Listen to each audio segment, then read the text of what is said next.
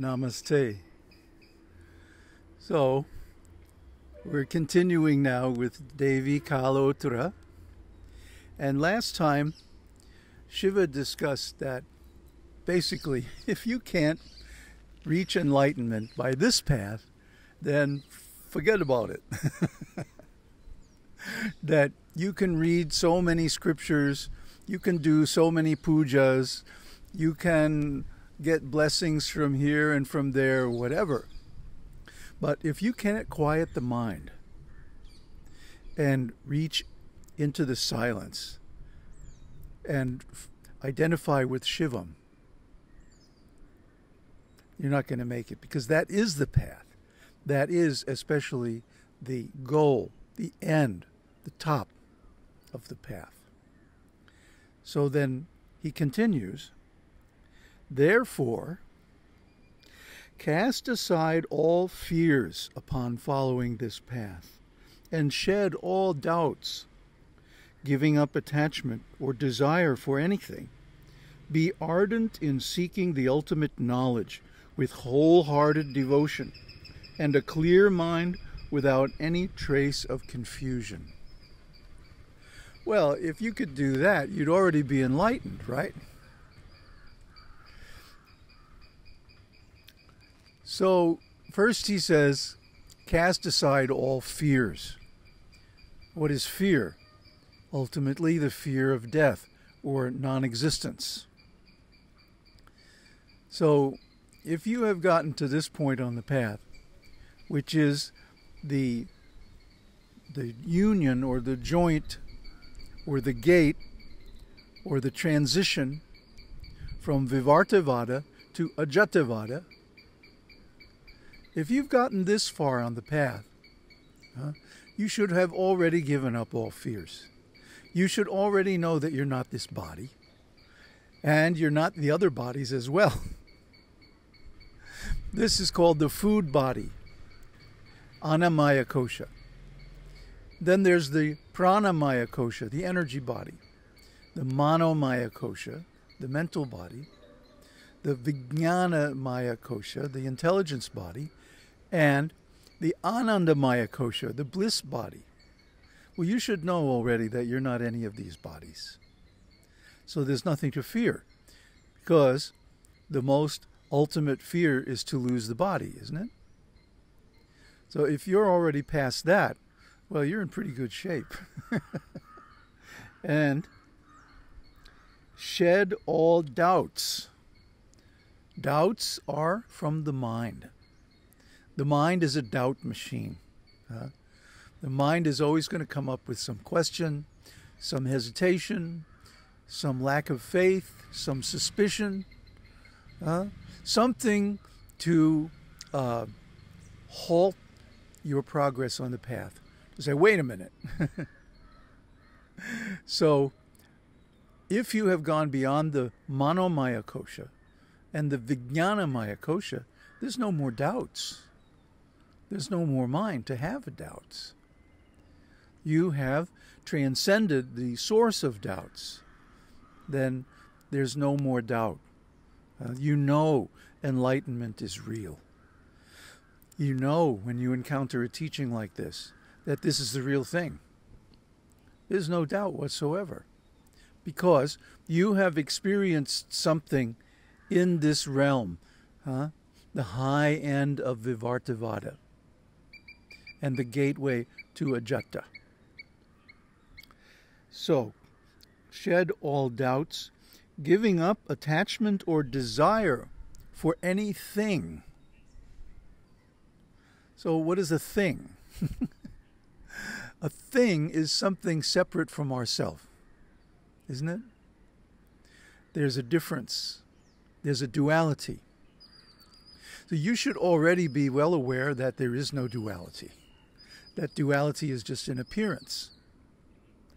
Actually, duality cannot exist because Brahman is one.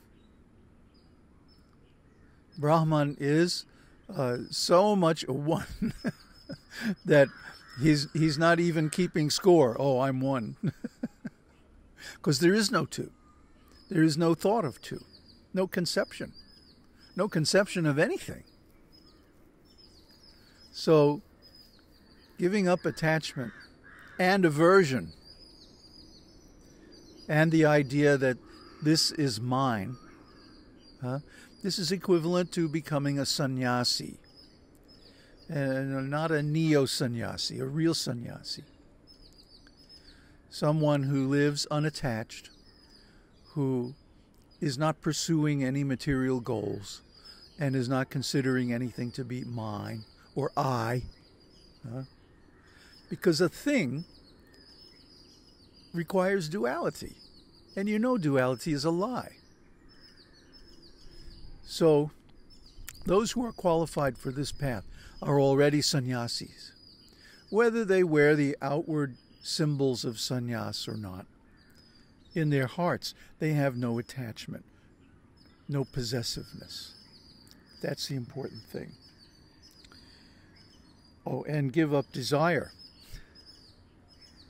You should also know by now that what is coming to you is your destiny. There's no need to desire anything. Everything is already set. Your fate is already sealed, at least for this lifetime. So whatever you do, you're not going to get anything different than what you're already destined to receive. And the same thing in a negative way. If something is going to happen, there's no way you can avoid it. No way you can stop it. Because that's your karma. You already set those causes in motion in previous lives.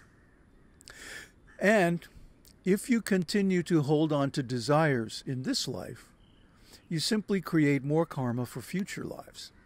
And you don't want to do that. So let go of attachment, let go of desire, let go of possessiveness, and just go with the flow. Accept whatever comes and let go of whatever it has to go. That's the happy life. And be ardent in seeking the ultimate knowledge.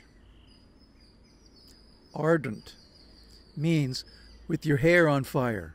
There's a nice Buddha sutta about if someone's hair is on fire, they're going to be very interested in finding some water. And they're not going to delay even a second. So if someone is ardent, it means the only thing in their mind, the only thought, the only desire, the only purpose, the only goal is to attain that enlightenment. Actually, if you are there, if you're in that state, half the battle is already over. Because you're not seeking any other goal. Your mind is one. Your purpose is unified. And you're not going to accept anything else. So go for it. Seeking the ultimate knowledge with wholehearted devotion. Whole heart. That means the heart is not divided. There is no other aim, no other desire, no other need. You would rather die than not attain enlightenment. And a clear mind without any trace of confusion. See, these are already very, very high attributes. But they are only prerequisites for this path of Devī-Kālottara. Yeah? And what does he say next? Claiming nothing as mine, filled with compassion, giving protection to all living beings, so that no creature fears you, yearning for liberation, absorbed in yoga, union of jīva and parā, fusion of individual self with the universal self. Study this work, Devī-Kālottara, and follow wholeheartedly and steadfastly the single path shown therein. So the previous shloka was more about the internal attributes required. This is more about the externals. Don't be violent. Don't be exploitative. Don't be attached. Be full of compassion, giving all protection to living beings. See, this is the mood of the mother. This is the mood of Devi. Devi, in the first shloka, expresses compassion for all living beings by asking Shiva to give the path to liberation. So this is her mood, that all living beings are my children, they're under my protection, and I can never do anything to hurt them. So in that way, one can live a life of nonviolence, a life of love, and simply give people, to the best of your ability, the teaching that they need to get to the next step.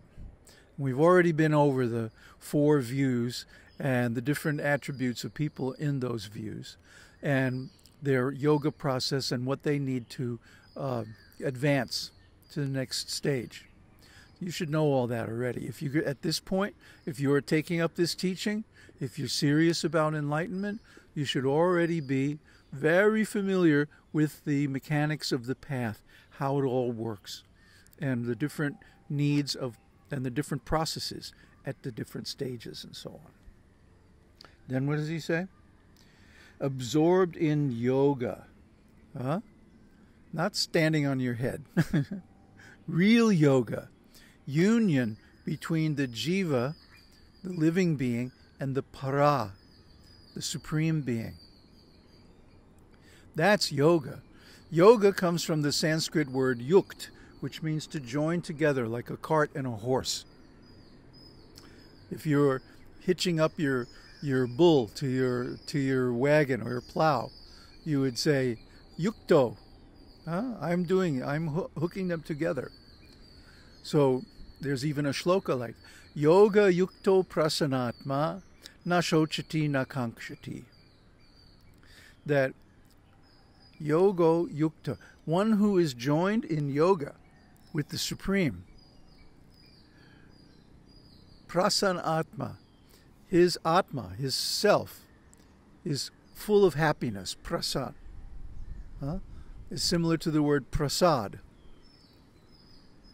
Blessed, sanctified, calm, pure, peaceful.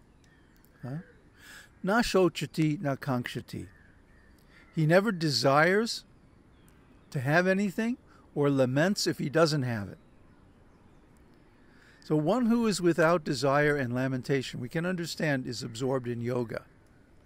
He has everything. If you have the Supreme, especially Devi, if you have a relationship with her, then you'll have everything. You have no needs, no desires. Study this work and follow wholeheartedly and steadfastly the single path shown herein. There is one path here. There are several different sadhanas, and we'll come to them in due course. But there is really only one path. Oh, and I should mention, before you even think about following this path, you should have already got initiation in the Sri Vidya. You should have your Siddhi mantra. You should be chanting the 16-syllable mantra, Sodashakai mantra, and you should be able to make contact with Devi, because she is the one who conducts this teaching. She is the energy by which it comes to you. This happened to me in 1984. I told you this story, but I'll tell it again. I was doing meditation very intensively, like 16 hours a day. And then one day I stopped for lunch, took a break, and had a little tantric experience. And after that, I felt a feminine presence. I couldn't see anything, but I sure could feel her. And then she tapped me on the forehead. My third eye opened. I saw Brahman in everything. What bliss. It's taken me 35 years since that happened to understand it, Because at the time I didn't have the background, which illustrates a very interesting point, that your realization can go way beyond your knowledge if you have a real teacher. And if you're a real disciple and you're following the process with wholehearted enthusiasm, you can realize all kinds of stuff that's beyond your actual understanding. That's the power of Shakti.